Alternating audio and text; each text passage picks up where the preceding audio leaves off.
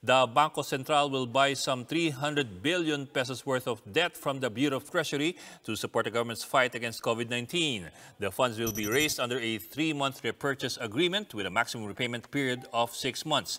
National Treasurer Rosalia De Leon says this move provides an extra lifeline to support programs against the pandemic. The BSP says the additional amount is intended to support the enhanced quarantine in Luzon for the next 2 to 3 months. And still on the BSP, the central bank issued a memorandum allowing BSFIs or BSP-supervised institutions to pass through quarantine checkpoints. The memorandum says BSFI personnel may pass through checkpoints and report for work in their head offices as long as they can present valid IDs. BSFIs include banks, savings and loan associations, and money transfer or remittance companies. The BSP says this move ensures that the public's financial needs are met during this enhanced quarantine. Nakatanggap po ang ilang mahihirap na pamilya sa Mandaluyong ng relief goods mula po sa kanilang LGU. Yun nga lang, kapos pa rin daw ito para sa ilang residente. At para po bigyan tayo ng detalye dito, makakasama na live mula sa Mandaluyong si Lynn Olabario. Lynn, kamusta ang distribution? Nandito tayo ngayon sa Mandaluyong City Hall kung saan dito ginagawa yung pagre-repack ng mga relief goods. Ang nangyayari dito, pinipick up yan dito ng mga barangay sa kanila i-distribute house to house doon sa kanilang mga kinasasakupan. Ayon kay Mayor Carmelita Abalos, 100,000 food packs yung target niyang ipamigay weekly yan sa kanyang mga kinasasakupan. Merong 27 na barangays dito sa Mandaluyong at isa nga sa mga nakatanggap na ng relief packs kanina ay ang barangay Highway Hills.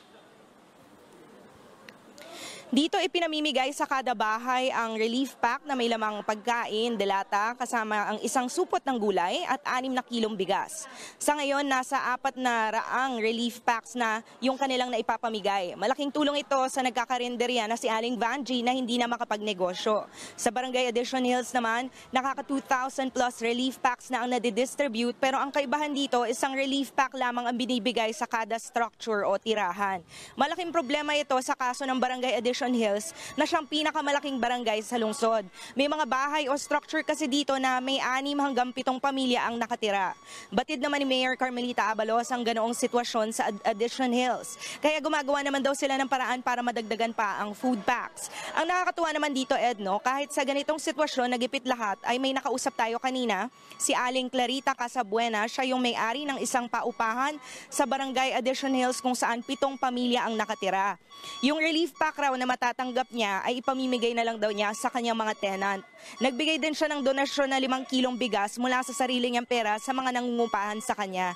At kahit may ipit ang kanyang negosyo na nakasalalay sa bayad ng renta ng mga nangungupahan, hindi niya raw pipilitin magbayad agad yung mga tenant niya. Yung tubig at kuryente na lang daw yung hihilingin nila na pagtulungan munang bayaran ngayon. Ed. Well, Lynn, mahirap nga naman kung isang food pack tapos 7 pamilya ang maghahati-hati. So siguro ang hinanap nila is at least 1 food pack per family, not 1 food pack per structure. Nabanggit ba ni Mayor kung babaguhin nila yung sistema reverting from food pack per structure to food pack per family? Or is that even being considered? Tinanong natin yan kanina kay Mayor. Alam niya yung problema doon sa Addition Hills. Iba kasi yung situation doon, katulad nung sa Highway Hills kanina, per family yung food pack. Sa Addition Hills, per structure, isa lang. 200,000 yung population ng Addition Hills. Ito yung pinakamalaking barangay sa Mandaluyong. Aminado si Mayor Abalos na yung 100,000 food packs na target niya weekly na ipamigay sa buong Mandaluyong, hindi pa kasama doon yung renters. Kasi pag sinama mo doon yung renters sa mga barangay, aabot sa mga 20 o higit pa sa 20,000 additional food packs yung kailangan niyang, kumbaga, ipunin or hingin sa mga private companies. So pero sabi naman ni Mayor, pipilitin daw niya, pag-aaralan niya kung paano pagkakasyahin na maabot yung pangangailangan maging yung mga nangungupahan dun sa mga barangay na yun. Ed. Malalaki ng mga gulay, yung patola.